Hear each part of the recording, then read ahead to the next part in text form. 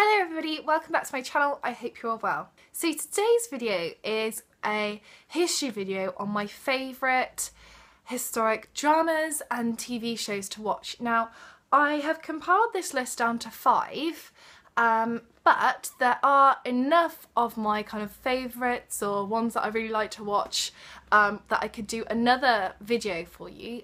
And there are also enough of historical documentaries that I own and really like watching if you would like those videos as well. So if you want kind of another one of these, or if you want one about documentaries, let me know in the comment section down below and I can do those for you.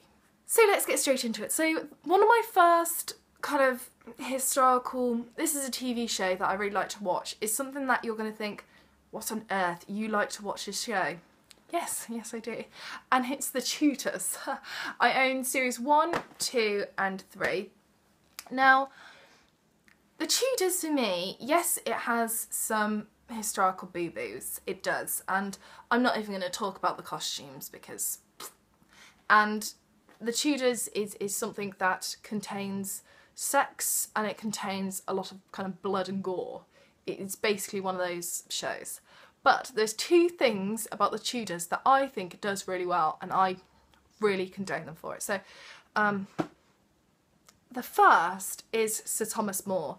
Sir Thomas More in kind of films and TV shows is something that he's missed out so much, and so's his daughter, and the relationship between Henry VIII and Sir Thomas More was incredible. He was like a father figure to him. He was a teacher of his.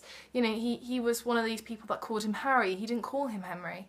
You know, he was on real kind of close personal terms.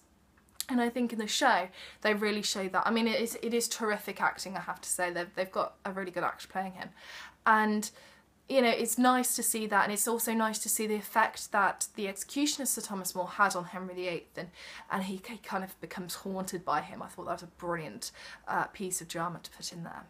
And the second thing I think The Tudors actually does really well is Anne Boleyn. Now, Anne Boleyn is played by Natalie Dormer, and I think that Anne Boleyn is someone that is really hard to play. I think she's so difficult to play because you've got to have this air of mystery around you, but you've got to come off as someone that's very real, just kind of like a normal woman, but is kind of aiming higher and achieving it.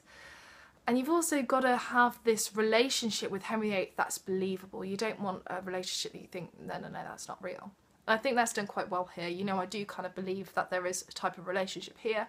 Not necessarily the relationship that I think actually went on between the real Henry and Anne, but still I can feel a connection. But for me, the thing that they do really well in this is her death scene. Now, her death scene is actually done over an entire episode. It's not like 5 minutes have been slotted in. It's done over an entire episode. And I don't think I've ever watched something that has been done so respectful and so dignified and so beautiful. It was done amazingly well. And for all the boo-boos that the Tudors have, the death scene was just incredible. And if you've kind of been put off watching the Tudors, watch it just so that you can build up to that final episode of the end of series 2, because it's amazing. And I cry all the time watching that, but it's believable and it's incredible. It's fantastic acting, but it's lovely, and yeah, just go watch it for that, really. Moving forward in time and now onto a film, I have The Young Victoria. This is with Emily Blunt in it, and I really like this one.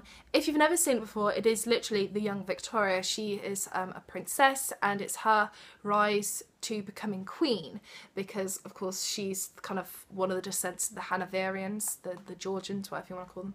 It's kind of her rise to power entangled in the beautiful love story of her and Albert, and it's really nice and it's affectionate, and it's one of these films that you watch and then after you've watched it you don't feel like really heavy or really drained. You just feel, oh, that was a lovely story. So I recommend this one. Back to the Tudor period now, but sticking with film, and it is Lady Jane. This has a very, very young Helena Bonham Carter when she's playing the teenage Lady Jane, and oh, I mean, Lady Jane Grey, the story itself is really sad, and this is one that really does kind of get your emotions whirling up. There aren't many films out there about Lady Jane Grey, and this one, I have to say, yes, there are some historical inaccuracies, as there will be in anything, but it's emotional, and that's what you want with Lady Jane Grey. You want to feel the emotions.